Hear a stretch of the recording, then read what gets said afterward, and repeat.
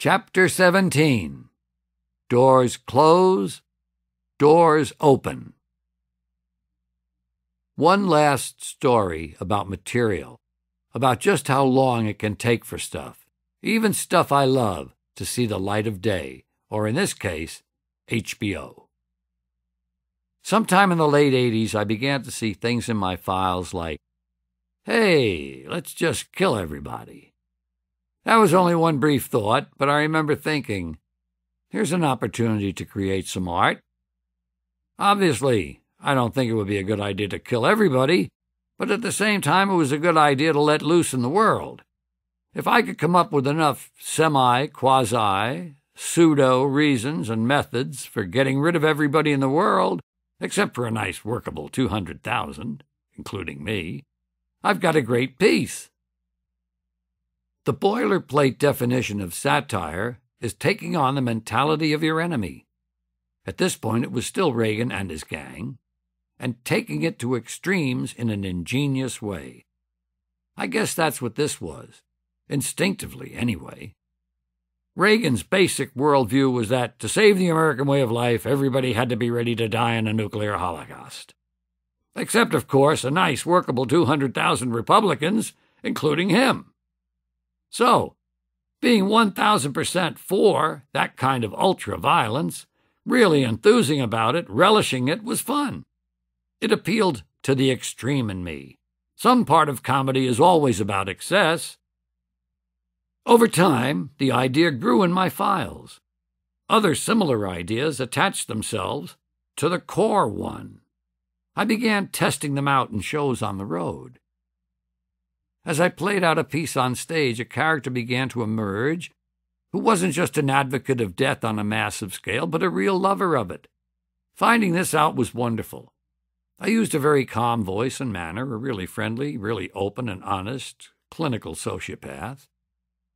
I could be the clinical sociopath, play his glee with all the carnage, enjoy it, not just suggest it, and by getting them to go along with my glee and laugh at it, driving home that this was something deep down in our psyche. That was confirmed by hearing this certain laughter of complicity from the audience, a knowing, accepting laughter. Things have a way of telling me when they want to be done, and this piece wasn't bursting out of me yet. It would need a lot of writing and polishing, stage time to get all the parts working together, plus a major memorizing job, which doesn't get any easier when you'll never see 60 again. I already had enough stuff for the next HBO show in '99, including a great closer, There Is No God.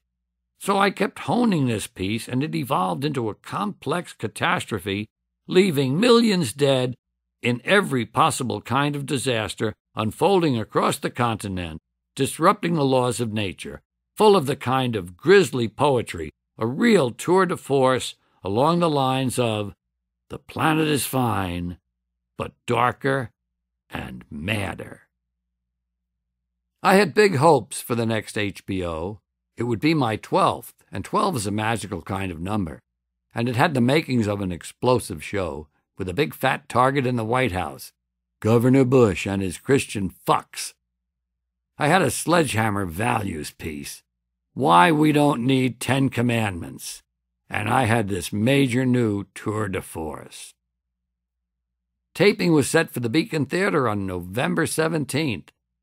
I named the entire show for the new piece. I had a hunch it was going to be the first HBO in a decade to equal, maybe even surpass Jammin'.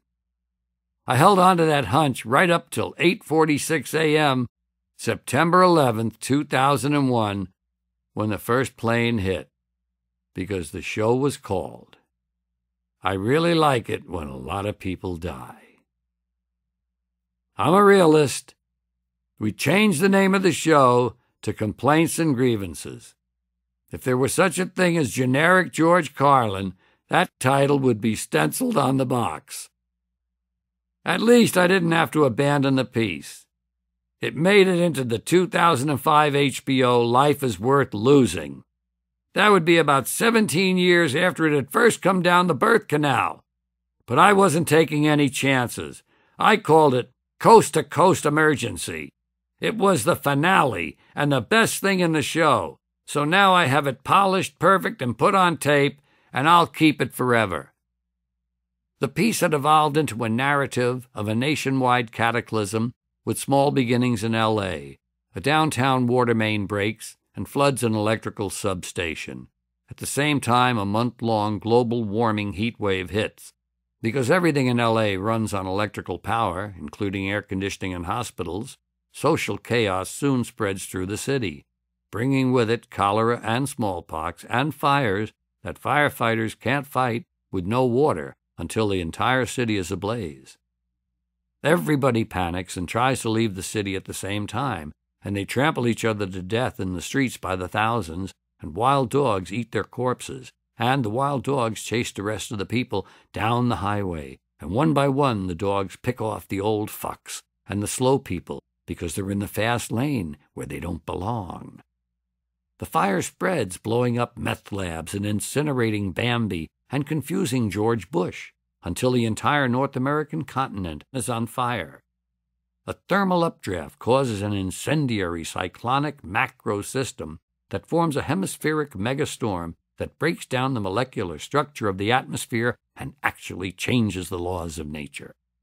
Then, suddenly, the entire fabric of space-time splits in two. A huge crack in the universe opens, and all the dead people from the past begin falling through. Babe Ruth, Groucho Marx, Davy Crockett, Tiny Tim, Porky Pig, Hitler, Janis Joplin, Alan Ludden, my Uncle Dave, your Uncle Dave, everybody's Uncle Dave, an endless stream of dead Uncle Daves. And all the Uncle Daves gather round a heavenly kitchen table, and they light up cigarettes, and they begin to talk about how they never got a break. Their parents didn't love them, and their children were ungrateful, and how the Jews own everything, and the blacks get special treatment, and their hatred and bitterness forms a big pool of liquid hate, and the pool of liquid hate begins to spin, round and round, faster and faster. The faster it spins, the bigger it gets, until the whirling pool of hate is bigger than the universe, and suddenly it explodes into trillions of tiny stars, and every star has a trillion planets, and every planet has a trillion Uncle Daves. And all the Uncle Daves have good jobs, perfect eyesight, and shoes that fit. They have great sex lives and free health care. They understand the internet. Their kids think they're cool. And every week, without fail, Uncle Dave wins the lottery. Forever and ever, until the end of time, every single Uncle Dave has a winning ticket, and Uncle Dave is finally happy. On April 5th, 1997, Brenda was diagnosed with cancer of the liver. They said the cancer had metastasized from her breast cancer and attacked her liver, always vulnerable because of the hepatitis C. A liver transplant was not an option because of her previous cancer. Some part of me probably knew it was the end. The part of me that always looks for the brighter side got the better of it. She'd survived so often, with all the progress in chemo and radiation, new drugs, protocols, treatments. Why not again? I decided to keep working. I'd always been disturbed that my actions in the 70s concerning my money and other behaviors had put me in the position where I had to be away from Brenda so much. I have a thoughtful nature. As a child, I did. And I'd always tried to do things for her that would be described as thoughtful acts, unprompted, unbidden. First, to make her more comfortable in every way in her physical feelings and her emotional world. And secondly, to let her know I was trying to compensate consciously, trying to atone, my mother's word, very Catholic, of course, for these absences. And 97 was an unusually busy season, with the normal work schedule plus Aspen in February, and the book tour for my first book, Brain Droppings, which was to begin in May. I'd said to Brenda, I'm working on our retirement. We're close to being even. I'm trying to get ahead of the game. Set some things in place that will make us less likely to be eaten by dogs later in life.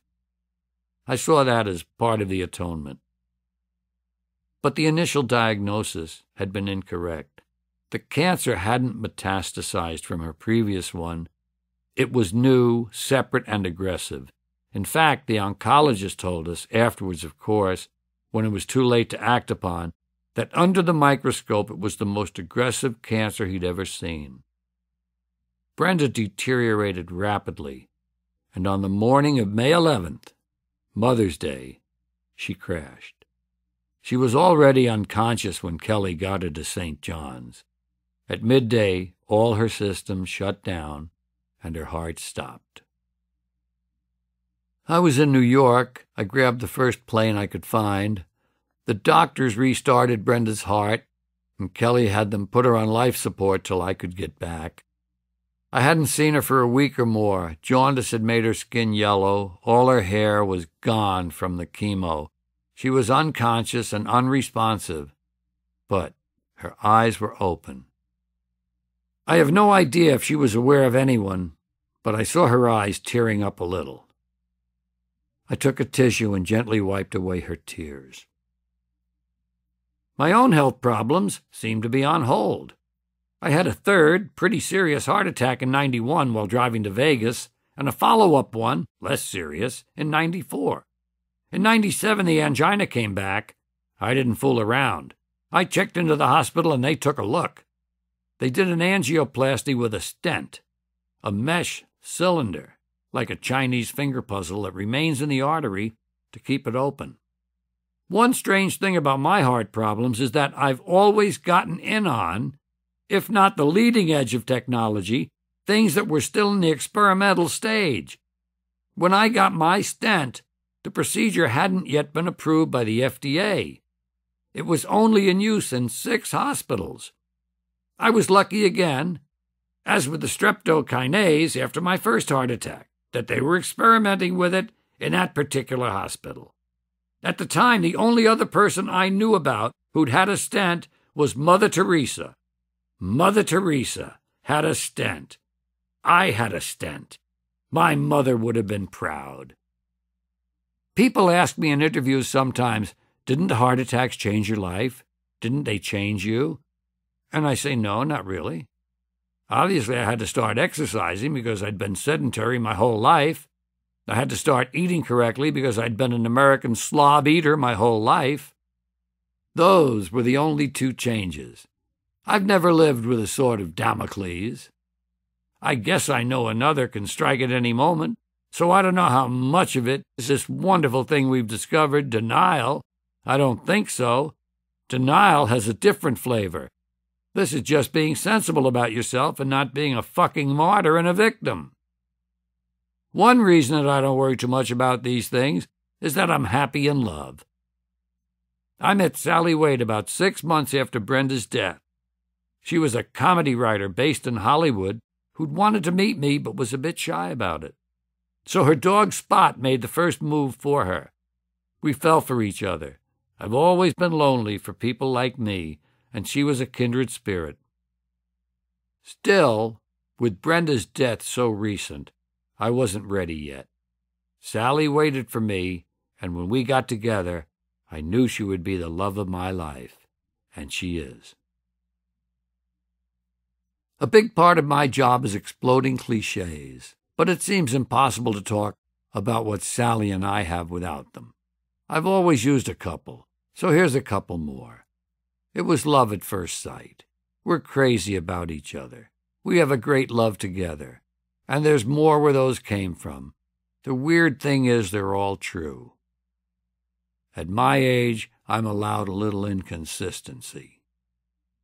Throughout the 90s and whatever we call this decade, the zeros, works for the Bush years, I've had a constant sense of growth and growing strength.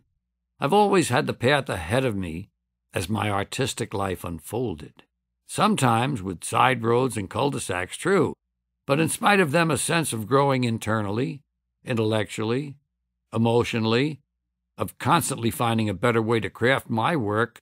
And thanks to Jerry, there'll always be a room full of people somewhere willing to sit quietly in the dark. Not too quietly, obviously, but at least sit in an orderly fashion and appreciate me and listen to my stuff and pay. That has a life-giving aspect. That is what I live for. People always ask questions like, how can you go on? Aren't you anxious to retire? Aren't you tired of the road? But I realized something very simple a long time ago. I can't do what I love to do without these people. I have to go where they live. They're not going to come to my house, even if I pay them. You may have 30, 40 years under your belt. You may feel really good about your shit. You may know exactly what you're going to do and that they're predisposed to like you.